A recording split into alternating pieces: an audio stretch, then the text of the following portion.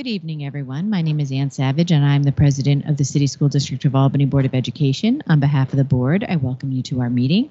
I'm joined tonight in person by Board Clerk Tanya Bowie, Board Member Sana Manyawi, Board Member Dr. Shridhar Chitter. I'm sorry, I'm tired tonight.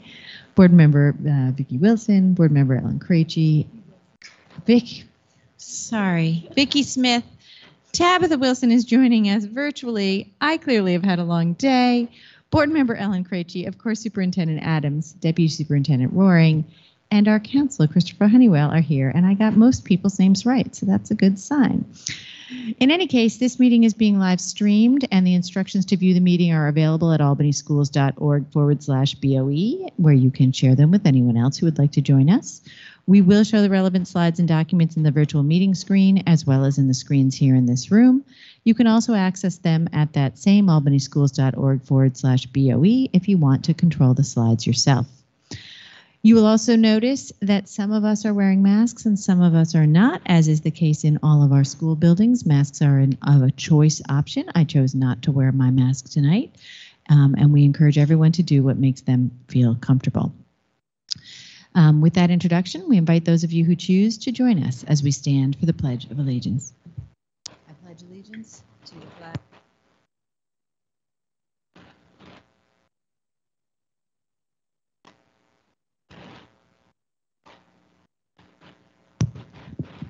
In addition to saying the Pledge of Allegiance, we always focus our meeting by restating the mission of the City School District of Albany, which is to educate, I'm really having a long night, aren't I? Which is to work in partnership with our diverse community to engage every learner in a robust educational program designed to provide the knowledge and skills necessary for success. Superintendent Adams, do you have a report for us? I do. Good evening, Madam President and members of the board. Thank you very much. We'd like to take just a moment because this has been a very difficult week within our school district, and we want to just extend our thoughts to the family of our student that was killed in the car accident from Hackett Middle School. I do want to express gratitude to the faculty, staff, students, and administrators at Hackett. The culture at the school is that of a family, and the reaching out to the family on behalf of the school and the district has been just phenomenal. We have received, just so that the board is aware, we have received notes directly to me from my colleagues around the Capital Region, just expressing their deepest sorrows and condolences for the family. And I think it just goes to show how all of us really do make a difference in the lives of our children, and that we are here to support each other. I would also like to thank our community members. There have been several community groups that have reached out to see what they can do to support the family and support the school. As we know, our crisis response team was at the school to help with students and give students that opportunity to speak with someone, but also to be there for our faculty, staff, and administrators. And so just making sure that we keep that family in our thoughts and making sure that we are here in order to support them as well as to support our school. And so I wanted to just make sure that the board was updated on that information. This is National Library Week, and we are excited for the opportunity to recognize our school librarians who dedicate themselves to help our students find and use the books and resource materials they need to learn and grow. School librarians throughout the school district of Albany create and maintain content-rich learning environments that can transport our students anywhere in the world. Our libraries offer insight and information on any topic our students can imagine. Our librarians offer enthusiastic guidance, help students learn to explore books and other print materials, as well as the expansive world of digital resources and technology. Our librarians are an integral part of our district's commitment to ensuring equitable experiences and outcomes for all of our students, and to engage every learner in a robust educational program designed to provide the knowledge and skills necessary for success. Please join me in thanking our librarians for all that they do for our school community. Our Albany High music program will be well represented tomorrow night as the Albany Symphony Orchestra celebrates music director David Allen Miller's 30th season. I am looking forward to joining Albany High student musicians Nina Avalon Serra and Adeline Hubble in presenting a commemorative plaque to Mr. Miller, recognizing his leadership in our community. Along with his numerous musical achievements, Mr. Miller has been a tireless advocate for education and community engagement, connecting students to the concert hall and Albany Symphony musicians to our schools.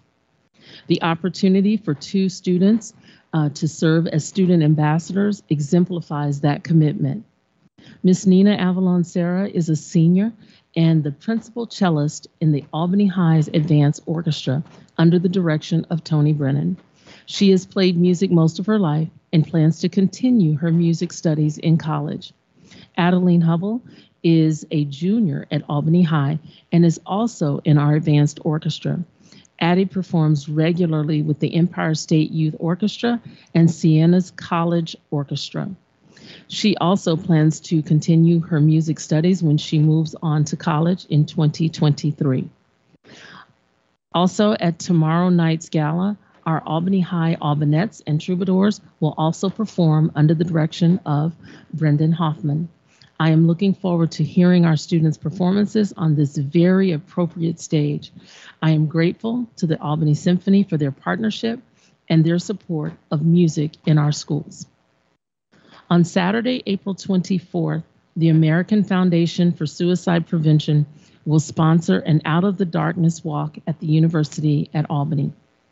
Our school district is partnering with the Albany Booster Club to support this important community event, which is organized to save lives and bring hope to those affected by suicide. Supporting the social, emotional, and mental health needs of our students is a priority for our district. Throughout our schools, we have student support teams and caring faculty and staff members who are committed to being there for our students. They build relationships that provide our students with that trusted adult that they can turn to when they are having a difficult time or are in crisis. We are proud to champion this awareness activity for our community.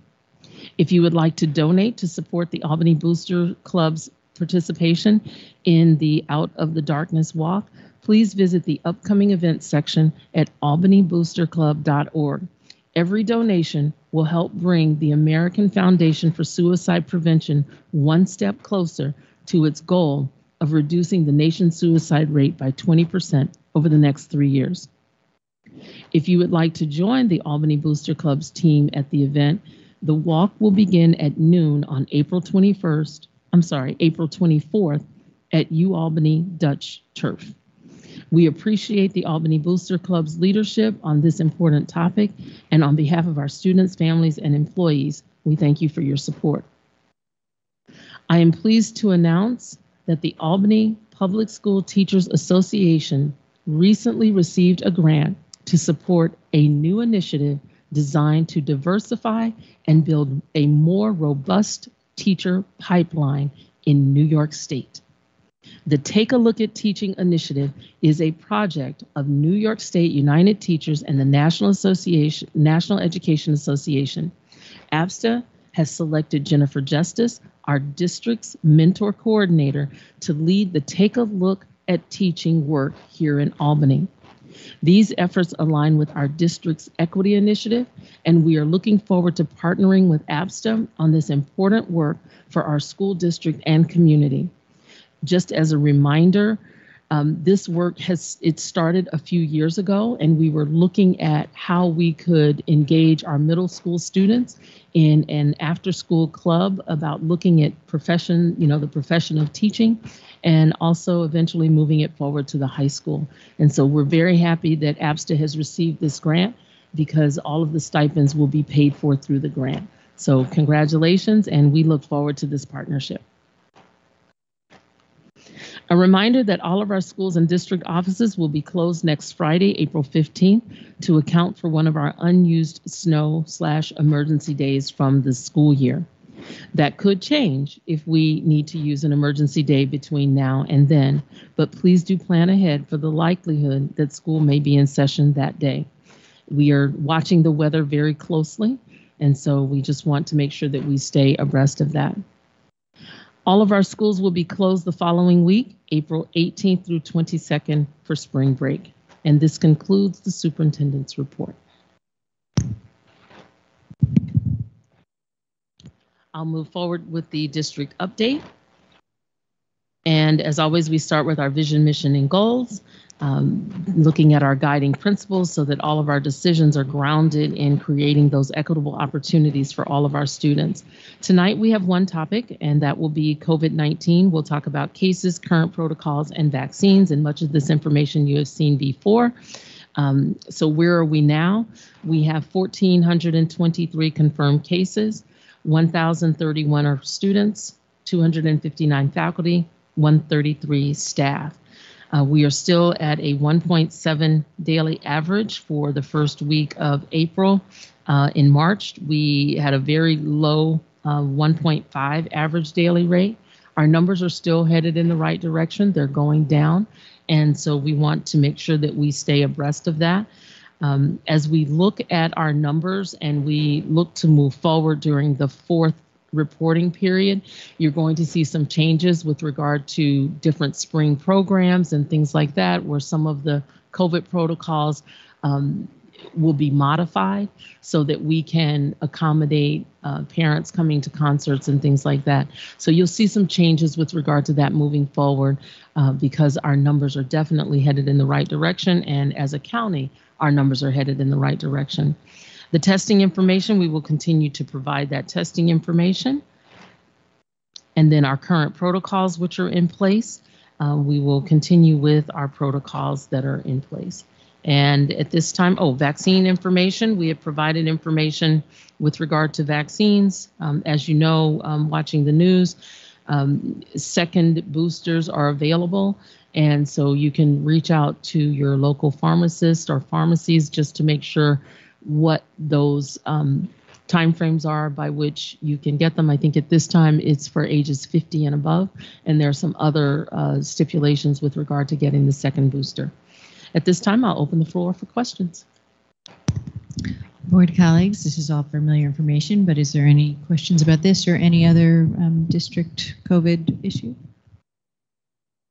Seeing none, we will now move to sorry, I just want to make sure I'm on the agenda. We have a relatively short agenda tonight, and given my inability to remember people's names, it seems like a good idea for me to check the agenda.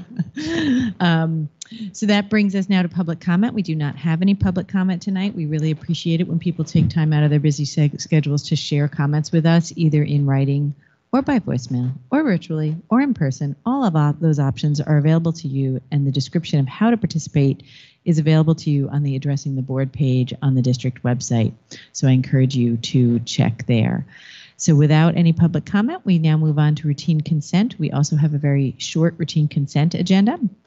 As you all know, all of the items on routine consent, in this case there is only one, we all look at them very, very carefully, but we do act on them as a group with no discussion in order to use our meeting time more efficiently. With that introduction, I now entertain a motion to adopt the routine consent agenda. Motion by Dr. Chatoor, second by Board Member Smith. Are there any set-asides? Seeing none, all in favor of the routine consent agenda? That is unanimous. And that brings us now on to our discussion agenda. We do not anticipate taking any actions tonight. We could still take an action, but that's not the plan for this evening. The items that are on discussion tonight will be acted on at a future meeting. So Superintendent Adams, back to you for the internal audit. Madam President, I would ask if we could move the budget update first, and then we can come back to the audit review. I'd like to entertain a motion to amend the agenda to reverse the items. Dr. Chatoor, second by Board Member Smith. All in favor? That is unanimous, and that is more than our 5 out of 7 that we need to amend the agenda after a meeting has begun. So absolutely, that'd be wonderful. Thank you. Thank you very much. At this time, I will turn it over to Deputy Superintendent Roaring to give a budget update.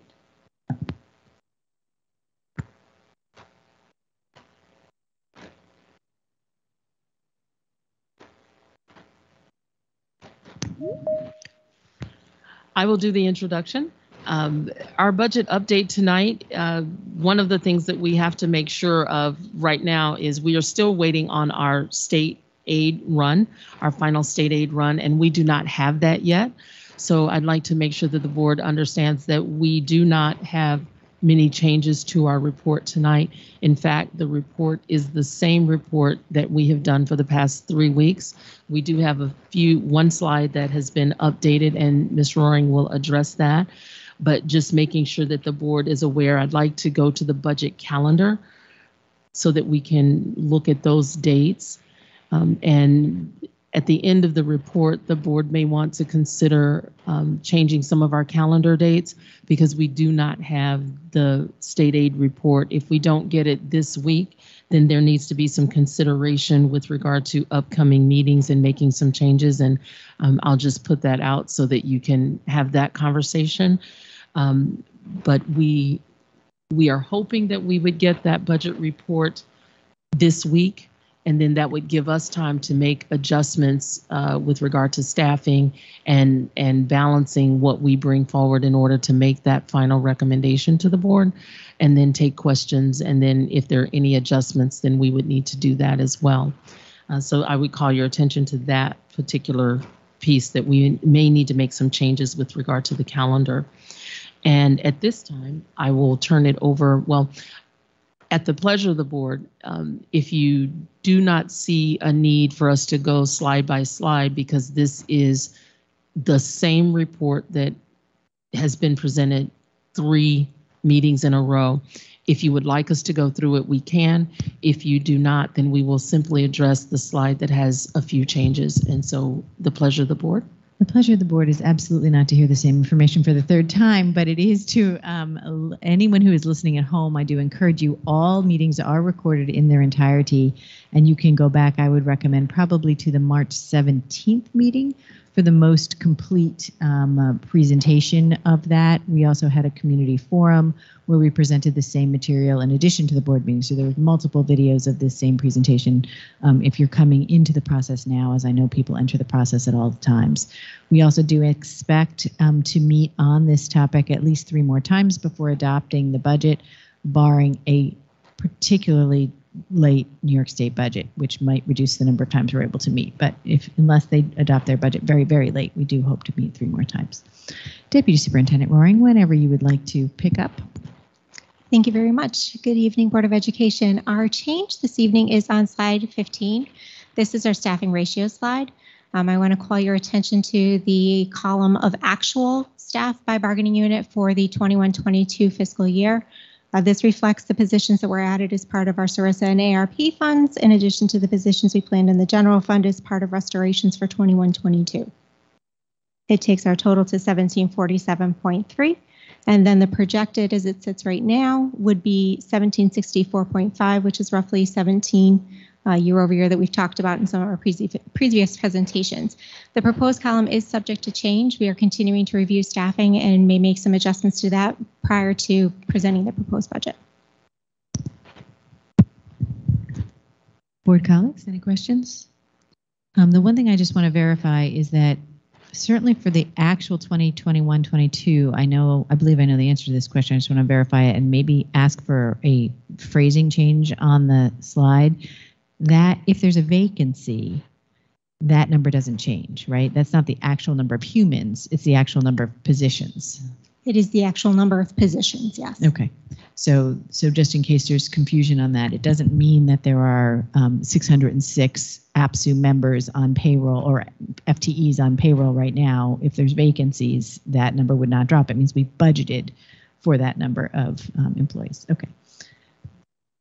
Oh, Ms. Wilson.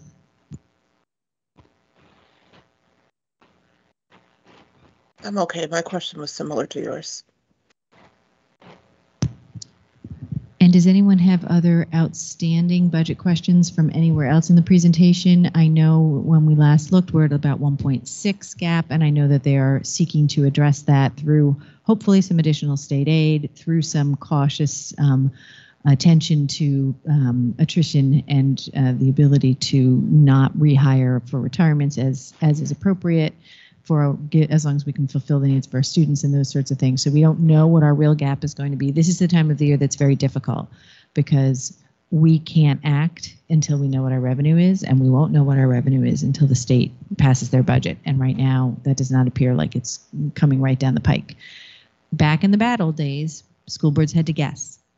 And hopefully we will not be in the bad old days. But if the state budget is very delinquent, we will just have to make our best guess about what we project our state aid to be, and then we will have to adjust accordingly when the state aid comes out. But hopefully it won't come to that. Anything else for Ms. Roy? Are we ready to go on to internal audit, or do we need to take a brief recess? We're ready? Okay, moving on to the internal audit. Good evening, Board of Education. If I could introduce Heather Lewis. She's here with us from Marvin & Company, and she will provide a brief presentation on our internal audit for the 21-22 year. Hello, thank you, everybody. So as Kimberly said, we are going through the internal audit process. So this is the 21-22 internal audit, and this first slide lets you know why you need an internal audit. So there's this 2005 school financial accountability legislation that requires your internal audit in two different pieces. We have your annual financial risk assessment that has to be done, and then there's the required annual special area testing.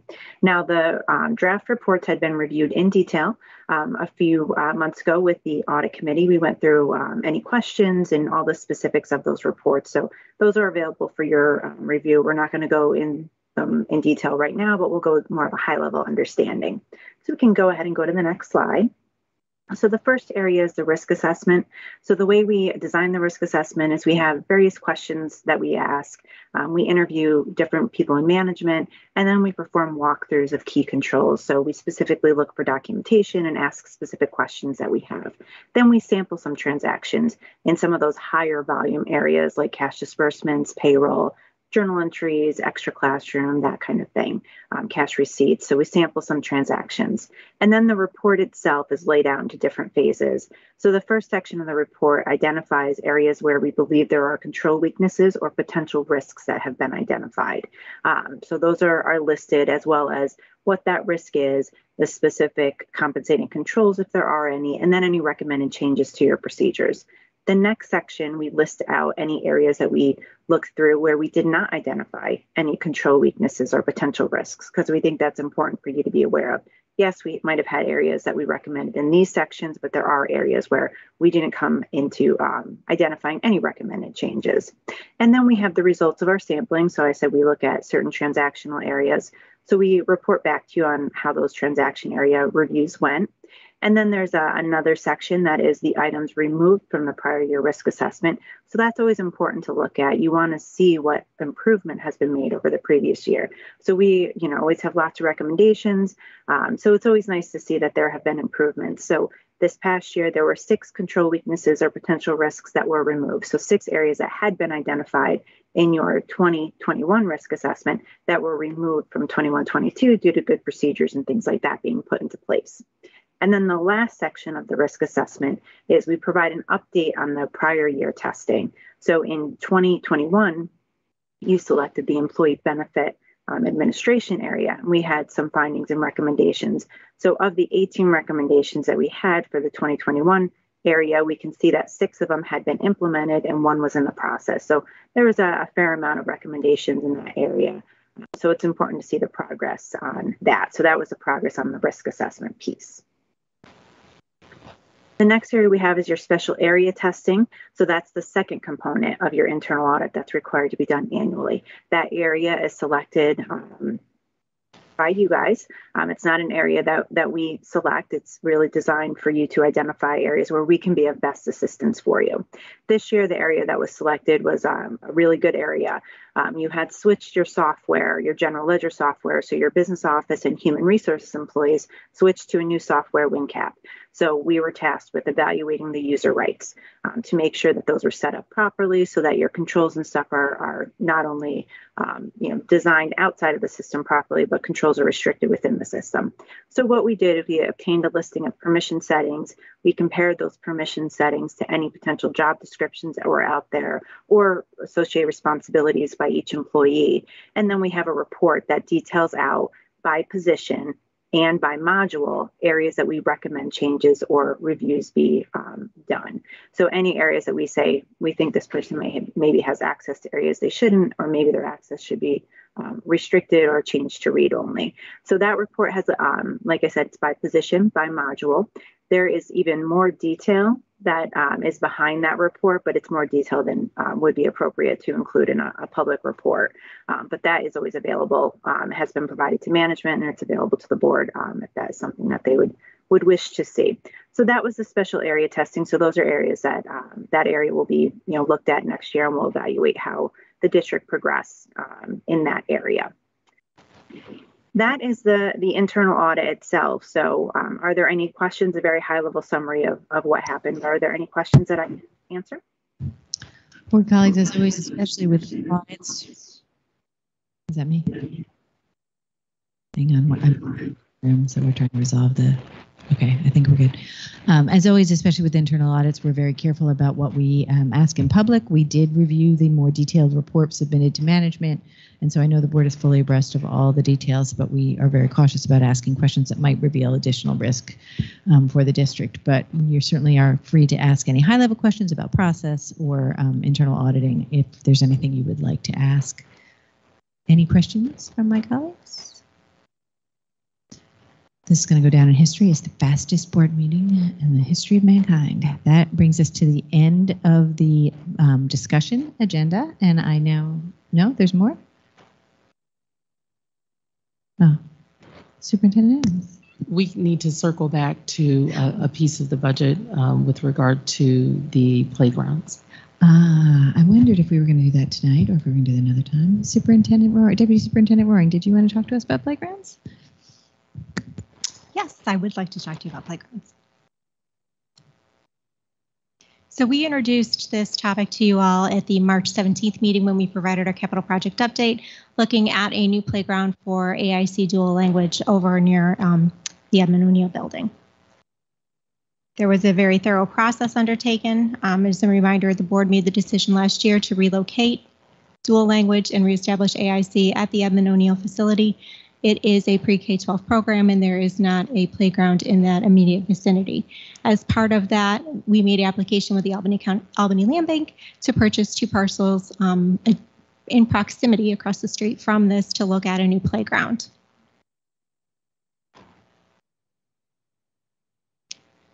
SED does require district voters to approve the use of taxpayer funds to construct or install a playground. And the playground construction may be funded through the district's operating budget or use of capital reserve funds. At this time, we would anticipate any playground scope being part of the district's operating budget proposal for next year and offset appropriately. The proposal was brought forward by the Playground Task Force, which met 4 times with Principal Stead to review the elements that they thought would be important to include in this playground to make sure that it was accessible to the ages in the school. Looking at the first, this is an overview of the aerial. So you'll see the Edmund O'Neill facility, and then in the top left-hand corner, you'll see the arrow pointing to the parcels at 41 and 43 North Lark Street that we are looking to purchase with voter approval. And then the other 2 areas point to the road that runs behind the building, and then another small parcel that is adjacent to that we are also looking to purchase from the land bank should the voters approve that. This diagram reflects what would be proposed to be constructed in the 4143 North Lark Street parcels. We can merge those parcels into one, and it would include fencing around that area to make sure that it is secure, but it also includes these proposed play components, including the shade screen, table, and bench. And please note that these parcels are slightly different depths, so the proposal does account for that. You'll see one side goes a little bit further back in terms of the brown play coverage. We've looked at a couple potential different contractors for this, accessing pricing through cooperative purchasing, and the proposal would range in cost between about $246,000 to just about $300,000. These are rough estimate numbers. These are not bid numbers or final numbers. So we would be looking at an amount not to exceed $300,000. A second proposal was also made for the area behind the school. which would include modifications to the asphalt road and use of that parcel that's adjacent to we're looking to acquire. Here they're looking to do a turf field, a small play area with a climbing wall, and then maintain some asphalt for hardscape play. This proposal had a slightly different cost range, and it ranged from about $383,000 to about $400,000. So this would be in addition to taking the total to somewhere between $650,000 and a little over $700,000 if both parcels or proposals were done at the same time. Looking at our next steps, the voters must approve the purchase of the parcels at 41 and 43 North Lark. That is a proposition that will be on the May 17th ballot. They would also need to approve the funding for the playground construction, which we would be proposing as part of our operating budget for 22-23. The play area behind the building, at this time, the district does not currently own this land. So there are some questions as to whether or not the land can be acquired from the city and what the timeline for that would be. We are actively proceeding and proposing to the voters approval to purchase that adjacent lot to the road behind the building for school use. Are there any questions? Any questions? So I think the net summary, just to make sure that I've got it clear in my head, is the budget that we anticipate presenting to the voters, barring some sort of very unexpected thing to happen with the state aid when the budget passes, would include the first playground that you described as part of the operating budget, offset by the use of reserve funds so that it wouldn't increase the tax impact this year. Is that right? That would be one path forward, yes. We would be accessing appropriated fund balance. Thank you. I used the wrong term. I appreciate the gentle correction. Dr. Schramm. The playground is also reimbursable, right, by city? So it's like 300,000 plus 700,000 that we're talking about. It's partly reimbursable, right? Because it's educational. Yeah? So we are having very close conversations with SED right now to determine whether or not this would be an aidable project. And we have not received their final verdict at this time. And I think we're also talking to the city about making sure that we have good traffic control and safety issues to get our kids back and forth across the street. So no update on that at this point. We have not received a firm response from them, and that is one of the elements that SED is also looking for. Okay. All right. Anything else on budget? Yes. Hello? Board Member Wilson, go ahead. Can we bring up the slide with the budget, the details? Are you looking for the budget for the playground or the whole budget? No, the playground, sorry, the number slide. Yep, for the portion that we're planning for next year, so the one that shows roughly $250,000.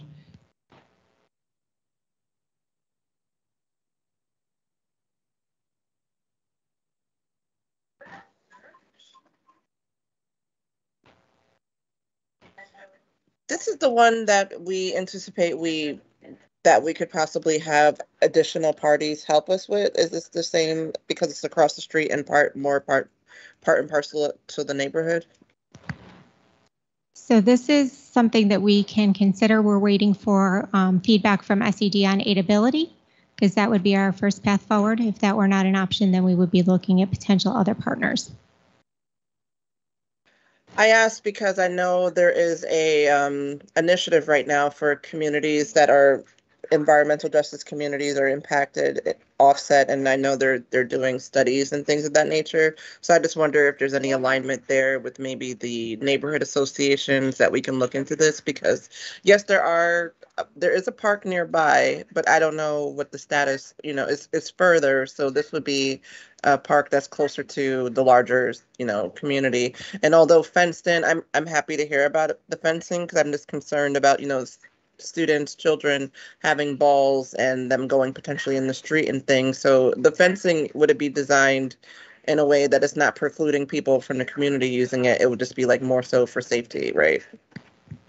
At this time, the proposed would conceive of a full fence that would have access gates that would allow for both person access and vehicle access as we need to refresh playground material and things like that. But it would be fully enclosed. So I think the question that Board Member Wilson is alluding to, which is a question I think we really do need to tackle and to have a good, solid conversation with the city, is whether this is a playground that would be available to the general public, which I know we all in our heart want, because there is nothing harder than the idea of a child walking by a playground that they cannot play in. That is a truly bothersome idea.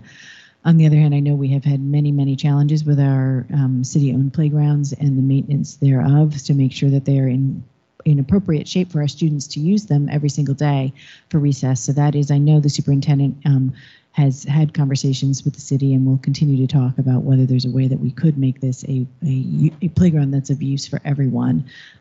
So I would like to hold that this is not a decision that's been made yet, and that we will look to work with our partners in the city to figure out a way to ensure that children can use the playground. And this has been a problem for us in every neighborhood. This is not unique to this playground.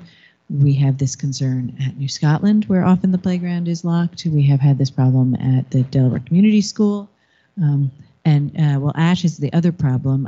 Ash, we've had the problem with the public playground that is not maintained properly. Toast, we've had that problem. But for district-owned playgrounds under lock and key, we've also faced that at New Scotland and Dual. So it's this constant push and pull of how are we going to do the maintenance? How are we going to make sure that the playground is in a position to be used? So I really appreciate your bringing this up, Board Member Wilson, because it's something that I think we're all really struggling with how to do and make sure that we can do the very best we can. So I look forward to hearing about more conversations with the city about how this could be done. Board Member Albany. Can we move to the next slide, that design slide for the behind the school playground? Yeah, thank you. So I was just kind of curious, what is the time frame that we're looking at for this, and is there a reason that we would want to have two? Like is it because we would have two classes using two different playgrounds, or is this like a playground for like first graders or something? So I think there's two answers. I'll tell you what I know, and then Deputy Superintendent Warren, you can correct me. Yes, the potential would be there for there to be children of different ages. This space is currently used for soccer right now. It's an asphalt strip, and they block the street, and they use it all the time. So it doesn't have any playground equipment as shown in the diagram, but the space is used for recreation, and that would not go away. That would not change. However, there is a legal question about ownership that Mr. Honeywell is actively working on addressing. So even if we wanted to do this full approach, we couldn't do it in the next few months because we're still working through the legal site control issues. So I think where we are is, yes, the site will still be used for recreation. Nothing will change about that. But whether or not we can do these amenities will depend in part on whether we can get full control of the site. I see. Does this close off the street in the back? This would be, I believe, the entire width of this street. Is that right? Yes. So you see the piece at the top that maintains the asphalt. That's essentially the width of that now. And then as you move down, that shows the blending of the parcel adjacent to that we're looking to protect. So you'll see at one end that road would become a turf field, and then it would maintain asphalt going out the other side for the hardscape play. Yeah, I think one of the things we should keep talking about is the use of turf for elementary school playgrounds. It's really an interesting thing because we did it at Delaware, and my understanding is that it's good in many ways, but it's also challenging because it's hard to play soccer in the snow, and the snow doesn't melt on the turf the way it does on the asphalt, and you can't plow it. So there's good and bad in having turf in various places. So it's just something we should keep our eyes on how that is being successful and not as we decide what to do there. Ms. Smith. I just wanted to piggyback. So Mr. Almanyawi, I think also maybe what you were asking is whether that would be completely closed, like fencing around that would, protect. Well, it's another safety issue. So. At both ends, so that the balls and toys and children aren't running everywhere. Was that part of your question? Overall, I have design questions about this. I'm not entirely sure, orientation-wise. I understand we're looking at the end of the street now, so we're going to hypothetically request that the city allows us to cut it off? So it's where you're actually looking at, and this, I don't know, does it show if you go back 2 slides to Ms. Bowie to the aerial? It may or may not show there. Keep going. There.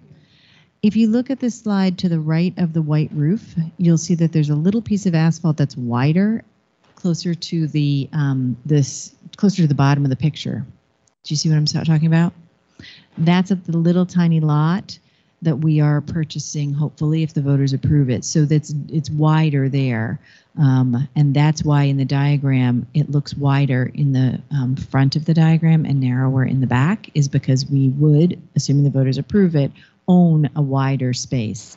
In terms of cutting off the street, the flow of traffic. Right now, they are doing that during the day. They are closing off that to traffic during the day, every single day, so kids can play there every single day. Yes, right? And that will continue. That is not anticipated to change. But the question of whether it could be permanently closed off is related to the ownership and the site control, and that's where we're back to the lawyers. And I like lawyers. They're helpful. But anything else on that? I agree about the proportions of that diagram. It's hard to understand what's happening. And I think, if we look to do this next year, we'll have to get a much more clear diagram, I think. Miss. Yeah, sorry. And/or if you go, you can go over and take a look as well. And you can. I just don't know if you spent much time at that building. I was there on my way to the AFE. Okay. Yeah, I passed through. Yeah. Actually. Yeah. I will look closer though at that. It's a bit of an access road. Yeah. Yeah. Right. I always thought it was an actual street. It's not an actual street. Yeah, one important distinction there. It's not a public street. Right. It's actually land that's owned by the city, and they put a driveway, I think might be the better term. Mm-hmm. It happens to connect 2 city streets. It's utilized by the district for parent or school bus drop-off. I forget which one's in the front, which one's in the back, but it's essentially a private road that's owned by the city because they happen to own that land. Yeah. Much better clarification. Thank you. All righty. Anything else on this? Otherwise, the next time we go through the budget presentation, we will see the cost for the first half embedded in the presentation slide. So it will make our budget look slightly higher on the revenue side, on the expense side, and then on the revenue side as we use appropriated fund balance to offset the expense. And then if in fact this turns out to be aidable, which we hope and believe it ought to be, then it will come back to us through increased building aid over the next 15 years as we get that reimbursed to us. As Deputy Goering explained to me yesterday, and I am now explaining to you. Anything else? Any committee reports? All I see is meeting tomorrow. Policies meeting tomorrow. We normally meet tonight, but we flip-flopped for the gala. Okay. So yes, so facilities meets next Tuesday, the 12th, and we will continue to be virtual at that point. So look for the notice. Thank you. Anything else? Any other business for the good of the order?